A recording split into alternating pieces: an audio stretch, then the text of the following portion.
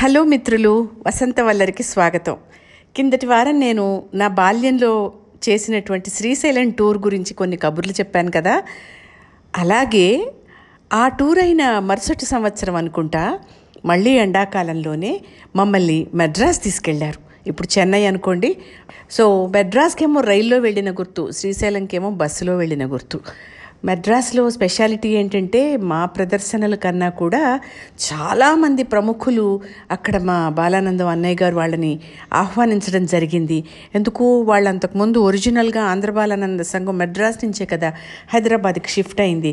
అంచేత అక్కడ ఆల్రెడీ సినీ ప్రముఖులు, మరింతమందో కళా ప్రవీణులు, వీళ్ళందరూ కూడా అక్కడ ఉన్నటువంటి వాళ్ళు వీళ్ళకి ఆతిథ్యం ఇచ్చి పిలవడంతో మమ్మల్ని అందరినీ వేసుకుని మళ్ళీ ఒక 25-30 మంది దాకా పొలోమని పోయాం. ఎంతైనా మెడ్రాస్ అప్పట్లో సినీ లోకం కదా, సినిమా ప్రపంచం అంతా అక్కడే ఉండేది, తెలుగు సినిమా. అంచేత ఎక్కువ షూటింగ్లు చూడడం జరిగింది. కొత్త థ్రిల్ అన్నమాట అది, షూటింగ్లు చూడడం. కెఎస్ ప్రకాష్ రావు గారు అంటే ఎవరు, మన దర్శకేంద్రులు రాఘవేంద్రరావు గారి తండ్రి. చాలా మంచి పొడవు, అందమైన పర్సనాలిటీ. ఆయన అన్నయ్య గారితో వాళ్ళతో ఉన్న పరిచయం కొద్దీ మేము బస చేసిన చోటుకే తరచుగా వస్తూ ఉండేవారు. ఆయన ముందు కూడా మేము మా మాటలు వినిపించేవాళ్ళం.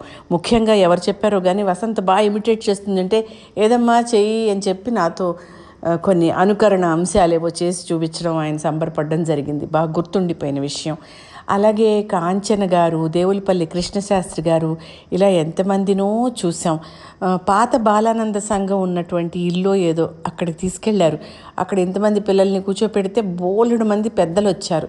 అక్కడికి కాంచన గారు, కృష్ణశాస్త్రి గారు వచ్చారు.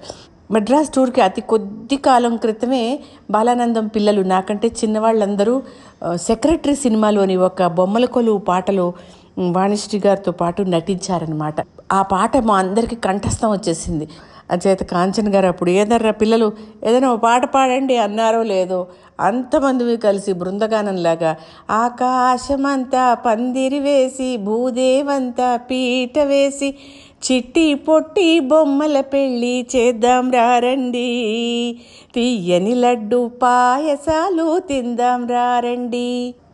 అక్కినే నాగేశ్వరరావు గారు, వాణిశ్రీ గారుల సీరియస్ ఫ్లాష్ బ్యాక్ని సంబంధించినటువంటి విషయం ఏదో పాటలో వస్తుందన్నమాట.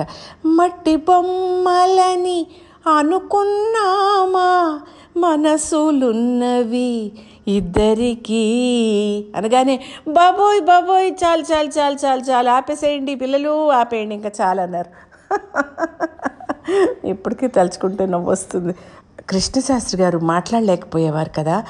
సరదాగా జరుపుకుంటున్నటువంటి పిచ్చాపాటి కార్యక్రమంలో ఆయన మా మాటలు పాటలు వింటూ మధ్యలో ఒక చిన్న కాగితం మీద నీ పేరు, మీ ఇంటి పేరు ఏమిటి అని రాసి సౌజ్ఞ చేసి నన్ను లేపారు. వెంటనే నేను ఆ చిట్టి తీసుకుని నా పేరు ఆలమ్మూరి వసంతలక్ష్మి అండి అని చెప్పాను. ఇంత పెద్ద గుంపులో నా ఒక్కరికే ఎందుకలా చీటీ ఇచ్చి అడిగారు. ఈ ఆనందం ఎవరితో చెప్పుకుంటాను? ఇంటికి వెళ్ళి మా నాన్నగారి దగ్గర నా గొప్పలే గొప్పలు. కృష్ణశాస్త్రి గారు అంతటి వారిని చూడడమే మహద్భాగ్యం, పూర్వజన్మ సుకృతం. మెడ్రాస్ ట్రిప్లో మరో ముఖ్యమైన ఘట్టం ముత్యాల ముగ్గు సినిమా 365 రోజులు జరుపుకుంటున్న టైం అనమాట అది. అంచేత వాళ్ళు వుడ్లాండ్స్ అనే హోటల్లో ఒక ప్రదర్శన, ఒక మంచి డిన్నరు, వాళ్ళకి సన్మానాలు జరిపేటట్టు అల్లు రామలింగయ్య గారు, రావు గోపాలరావు గారు, హీరోయిన్ శ్రీధర్ గారు, సంగీత గారు, తర్వాత వాళ్ళతో పాటు చేసిన చిన్నపిల్లలు, వాళ్ళందరినీ దగ్గర నుంచి చూడడము, మాట్లాడడము జరిగేసరికి ఓహోహోహో, మాకు అక్కడ ఫుడ్ ఏం తిన్నామో గుర్తులేదు, కానీ ఈ సినిమా యాక్టర్లను కలిసిన మెమరీ మాత్రం బాగా స్ట్రాంగ్గా ఉండిపోయింది. తర్వాత మనిషి రోడ్డున పడ్డాడు అని ఒక షూటింగ్ చూసాం రాజుబాబు గారిది. అలాగే కెఎస్ ప్రకాష్ రావు గారు తన సినిమా షూటింగ్కి కూడా మమ్మల్ని అందరినీ ఆహ్వానించడం, మేము వెళ్ళడం జరిగింది. ఒక బావి సెట్టింగ్ అన్నమాట, చక్కటి చంద్రుడు, ఇది గుర్తుండిపోయింది. అలాగే వాణిశ్రీ గారు కుర్చీలో క్యాజువల్గా కూర్చుంటే మేమందరం చుట్టూ మూగి మాట్లాడాం. అది మంచి మెమరీ. అది కూడా ఏదో సుప్రభాతమేమో అని గుర్తు, సినిమా పేరు సరిగ్గా గుర్తు రావట్లేదు. విజయ వారి స్టూడియోస్, వాహిని వారివి చూస్తూ విజిపి గార్డెన్స్ అని కూడా తీసుకెళ్లారండి. If I'm right, it is VGP gardens. అక్కడ శోభన్ బాబు గారు ఆయన జయసుధ గారి డ్యూయట్ నడుస్తోంది షూటింగ్. జయసుధ గారి అమ్మగారు కూడా పక్కనే ఉన్నారు.